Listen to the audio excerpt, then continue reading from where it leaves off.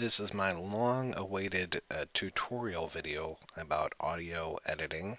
I am not a professional audio editor, and I don't even know if I'm a good audio editor, but I do like things edited in a very particular way. So I want to kind of go through that and talk a little bit about things. What you're looking at here is audio that was recorded for an episode of The Projection Booth. Was this one about a film called The Changeling.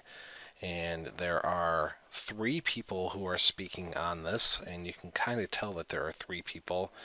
There's one person over here on this channel. This is my voice, so it's going to get a little confusing when you're hearing my voice, but fortunately right now I sound very different in this recording than I do on this recording, the one that I'm looking at now. And there are two other people. They recorded on the other audio track. One person you can see here, and the other person is here. Now, is there a big problem that their waveforms look different? No, not really. That all gets kind of worked out in the wash. You see some little noises here and there, things like this little blip here and this other blip here. This one I imagine is kind of a transition. This is probably a mistake or a laugh, probably me coughing or clicking my tongue. I hate the sound of tongue clicking when people go or so yeah, that stuff usually gets left out. These little blips over here, I imagine I know what they are, but I could just go through and cut them right out, but I'm going to wait and I'll do that as I'm editing the audio. So this one is already cleaned up a little bit as far as I think that it ends right around the time that I end this recording, and I've already set it to begin when I've done this. The biggest thing here is just going to be what I call cuts only.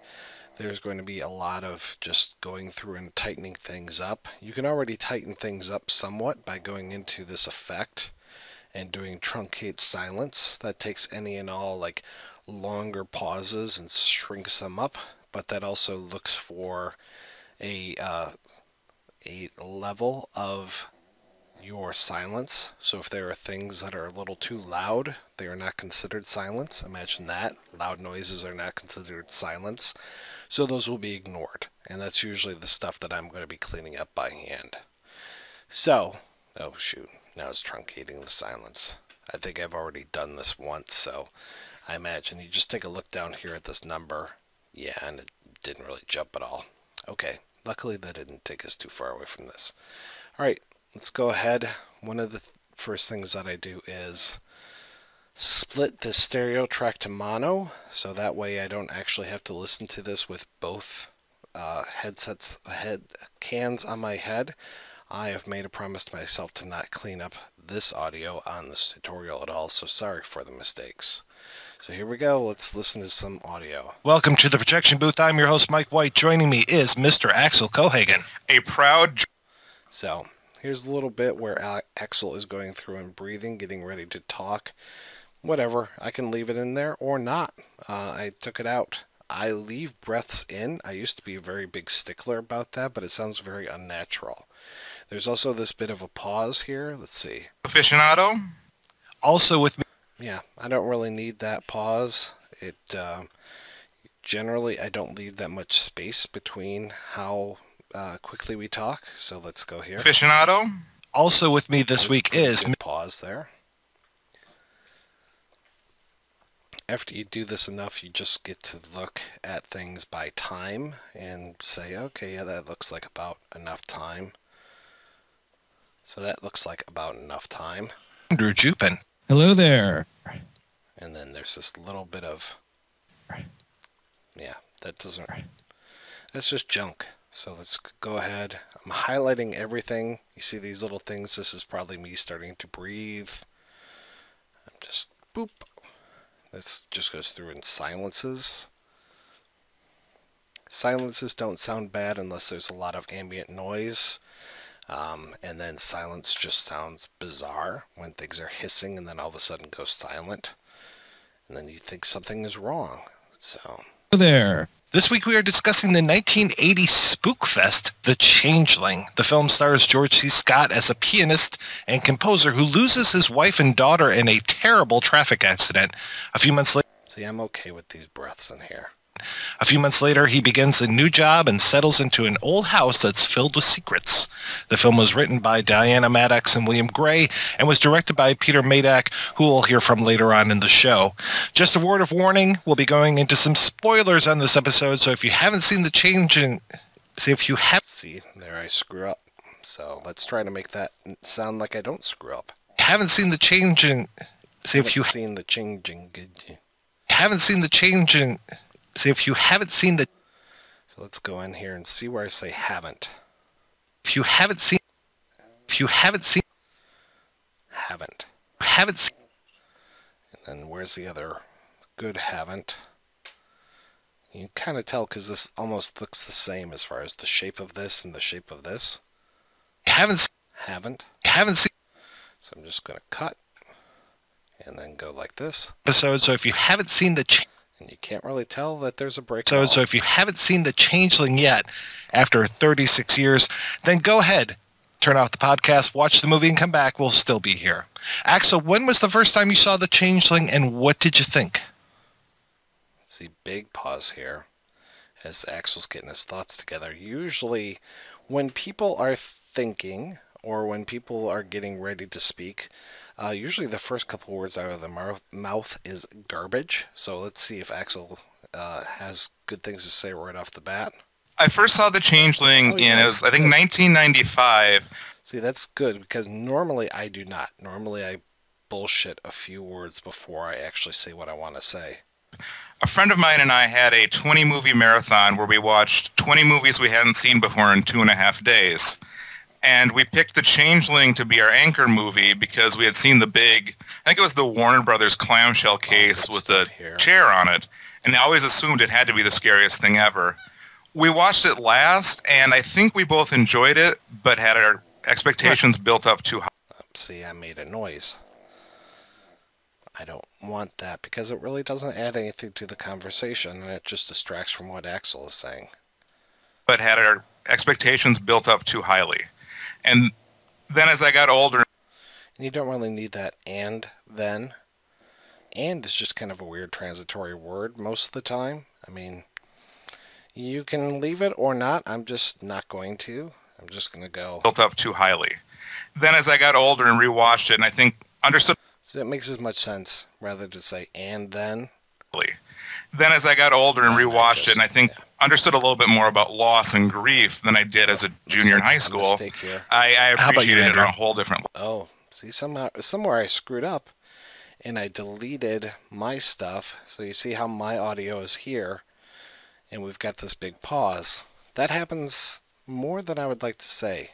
So I could probably go back through, and I could, delete a bunch of stuff, Control Z, bunch of stuff. But what I'm going to do is I'm just going to kind of fake this here. So I'm going to copy out a big block of silence. I'm going to paste it right there. Still not enough. Let's paste it again. All right, so now if I played this, it would sound normal. Appreciated it on a whole different level. How about you, Andrew? So I can leave me saying, how about you, Andrew, in here, or I'll see how Andrew sounds. It could just sound naturally like he's picking up from Axel's conversation. I first saw the... So the has got to go. Ums are bad news. And I think it's going to sound okay if he just goes, I first saw it without me prompting him. The less of me in a podcast, the better. Whole different level. I first saw this in, I guess it was the early 2000s. It was a total accidental find at the Blockbuster in where, this is a true story, I was leaning down to pick up a VHS tape of some Leprechaun sequel. And as I put it in my hand, I just thought, you don't want to do this. And I put it back, and then immediately to the right of this Leprechaun sequel was The Changeling. And funny enough, just like Axel, I saw the wheelchair, and then the shadow of the kid, in the wheelchair on the wall, and was like, oh, this might be a dead kid movie. This sounds eerie. And picked it up and went home and watched it immediately. Yeah, that video box was something I remember from my days of cleaning the shelves at Blockbuster, and was one of those that I guess it was pretty close to Black Roses. It was definitely the scariest area of the video store to have Black Roses with that awesome 3D cover, and then having this one with that creepy frickin' wheelchair on the front of it. But for some reason, it just took me a long time to finally get around to it, and it really, Andrew, I have you to thank for it, because this had been on my radar for a long time, but you kept dropping it on We Hate Movies and saying, you want a good dead kid movie, watch The Changeling. And finally I'm like, okay, I kind of stuttered a little bit here. Welcome. Ah, shit.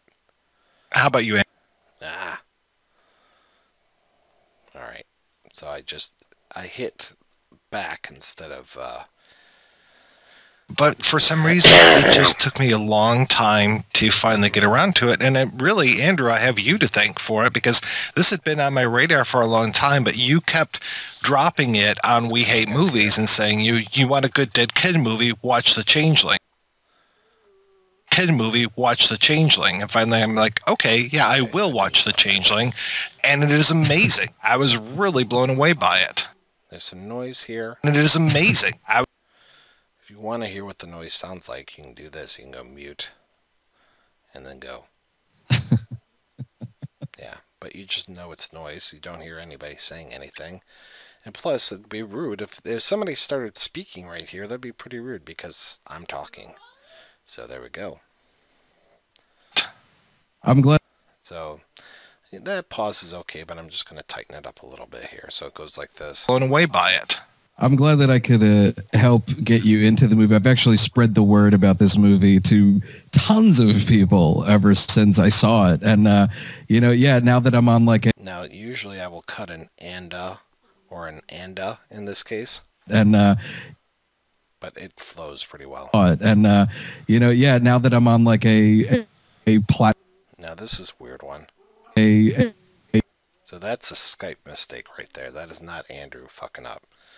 This is a nice Skype pause. So we can try to fake this out and make it sound okay. I'm cutting into the middle of this right here. So let's see if there's a skip. See, now then I realize that he actually says AA. So let me just do this. On like a platform that's widely available to people, I will keep hammering home the message of seeing The Changeling. And then there's me breathing. You can hear all the noises of my own house. We've got phone ringing, we've got dogs whining. So, always a lot of fun. I gotta say, it starts off incredibly with this very, idyllic family. Idyllic. How about idyllic? So, okay, that was good. Very idyllic family portrait of George C. Scott and his wife and daughter. And yes, they're having some car trouble out in the tundra of Canada, it looks like, or I think it's supposed to be the Pacific Northwest, but definitely a Canadian film. And we've got them, even though the car is broken down, we're still having a good time, and we're pushing the car and everything. And he goes to make a phone call to get some help, and the wife and but I usually say so it kind of cuts weird sometimes. Let's see. And the wife and so here I'm just saying "and," so that's close enough to "and" that people can accept that. And the wife and daughter are outside, and they're playing in the snow and everything on one of these very remote See, there's another remote telephone booths, which was great that these things existed, until they get slammed by a car and run over by this huge semi. And that scene, it is more... See, I say it's... Scene, it is more... Where do I start to say it? It's... Right there. Let's see this. That scene, it is more horrific to me than any other car crash scene I can think of in recent memory, except for, what was the name of that movie where the woman was down in the cave for the long time? Does anybody remember which one I'm talking about? Let's see. Now, this is bullshit right here, as I'm like kind of fucking up with this title. And I can't even remember if The Descent actually begins with a car crash or not, so I might be cutting this whole thing. Yes, it was more horrific than the car. Okay, so here they tell me The Descent. Oh, The Descent? Yes. So now rather than me sounding like an idiot and asking for help, I'm just going to make myself Yes, sound better. it was more horrific. So I go, it is more horrific. More horrific. More horrific. What was the name of that movie where Yeah, let's cut me not remembering something. any other car crash scene I can think of in recent memory, except for, what was the name of that movie where the So now, here's me asking. except for, what was the name? Pardon me while I cough.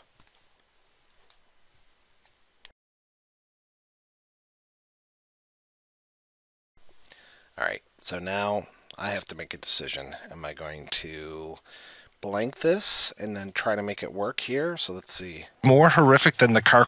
Then the. Then. Than the car. Then the.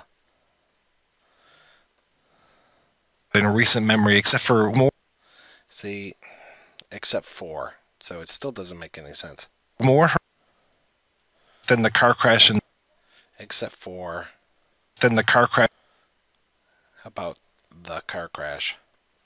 Car crash. The car crash. And the car. And the car. Let's get closer to the. The car. The car crash. Alright, now let's see. Sometimes you've cut into a middle of a word or something and it sounds funny. So let's hear how this sounds. Come on, Mike. There we go. Select. Delete. Except for the car crash and The Descent to me. Or wait, it might have been Inside that I'm thinking of. Inside's the one with the pregnant woman and they're trying to cut the baby out of her? Right. I think there's a car crash right at the beginning of that one. Yeah. Oh, yes. Yeah, you're totally right. Yep. Yeah, I know. Most of the time is. So I'll say most of the time. Most of the time. Right. So, because this is all bullshit. This is all just me being an idiot. Totally right. Yep. Most of the time is spent trying to cut the baby out of of that poor woman. But the car crash is what I remember. Usually I will cut my own laugh out. I think maybe that makes me sound like I have a drier wit, but I'm okay leaving that laugh in there because I'm laughing at myself. Yeah, wow. Somehow you forgot some of the most horrific stuff I've ever seen in a horror movie. But that car crash, look out. Ooh, That look sticks out. with you. Okay, yeah, so that was just like, whatever. And I like how we go from. So let me go back to this. I'm just going to take this because we're digressing. Let's get back to the meat of it. Out of that. So all this stuff goes. You're right. Yep. So right here, just go right back to the discussion. Totally right. Yep. I like how we go. Usually I don't leave people telling me that I'm right. I just, I don't need to be praised. I don't need that, again, conversational kind of stuff. So, but I'm okay here because this is a nice transition. Because if I don't have this, then I've just got me, and let's give Andrew a voice here and go through and clean up. See that little blip there? Let's clean that up. Might not be a whole lot, but I figure any cleaning that can be done is going to help the recording. At the beginning of that one. Yeah. Oh, there yes. is. Yeah, you're totally right. There Yep. we go. I like how. And usually I try to cut out when people are talking over each other. Yeah. Oh, there is. yes. You can hear both. Yeah. Oh, there is. yes. Alex and Axel and Andrew. Yeah. Oh, there is. yes. But it's okay. They're not really. I can make out both voices. So I like how we go from this to, actually you brought up the whole idea of grief. And this movie so is about grief. And it feels like a very adult horror film. So I'm amazed that, being... Let's get rid of that fucking being a younger person and renting this, like, I can see where you would just be like, yeah, whatever, because this is so much more like a movie for somebody who's experienced loss. And by that time in your life, I don't know if you have experienced that much, but definitely not as much as George C. Scott has in this film. Okay. All right, I'm almost to 5 minutes here. How long has this taken me? A little bit longer than 5 minutes to go through here. I usually also don't talk and edit at the same time. I usually will have a movie going on while I'm doing this, because I can kind of half pay attention to it, because I've been doing this now for almost 5 years. But it's also still really good to pay attention and to try to look at all those little things. And then this is not talking about putting in clips. I tend to like to put in a lot of clips. With a movie like this, I probably won't be putting in a whole lot of stuff. Maybe, like, I see, like, there's a psychic scene later on that we talk about. I'll probably put that in. And when that happens, I'll just do this really quickly. When that happens, what happens here is I do Control N. I open up a new thing. And then I usually just record right here. Excuse me, Katie. See, I also have dogs crawling on me. I have a dog laying on my lap. I have a dog who's trying to crawl onto the rest of my lap that isn't taken up by my laptop. And I've got a dog who's also on the couch and snoring, the guy who you could probably hear earlier in this recording. But, he moved, so that's good. I don't think I have the movie in here. No, I don't have the movie in here, so let me see where the movie's at.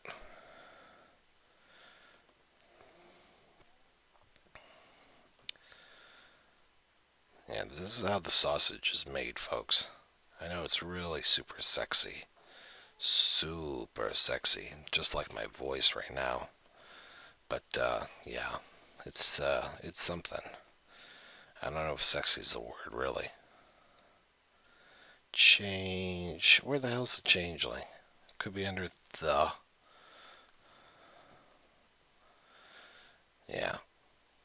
I remember Leon talking about how most online tutorials he sees are bullshit, and I'm just adding to the large pile of bullshit that's out there. Alright guys, I don't need to search for the changeling anymore. I've found it. So let's find that clip. Where is that? Tess, I will let you out in a few minutes. Just hang on. Alright, psychic research. We're getting closer. There's the woman. So, once I would get closer to where the clip is that I want. Will you come through? This isn't as exciting as later on in the clip when things really get going, like this. So let me go back a little bit. And you could just record the whole thing and then edit it later. Will you talk to us? Will you communicate with us? Will you come through to us? Moving at all. Actually, you're seeing my voice on here better than the other thing, so I think that it's set up incorrectly. To us? Yeah, this is me talking. We are here to help you.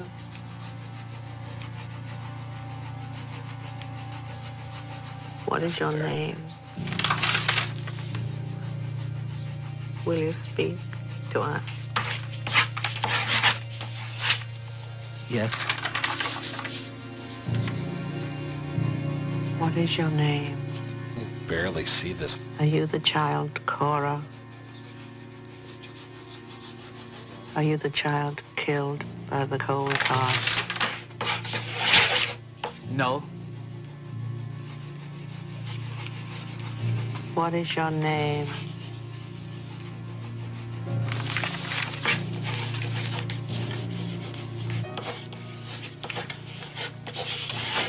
Joseph. Did you die in this house, Joseph? How did you die?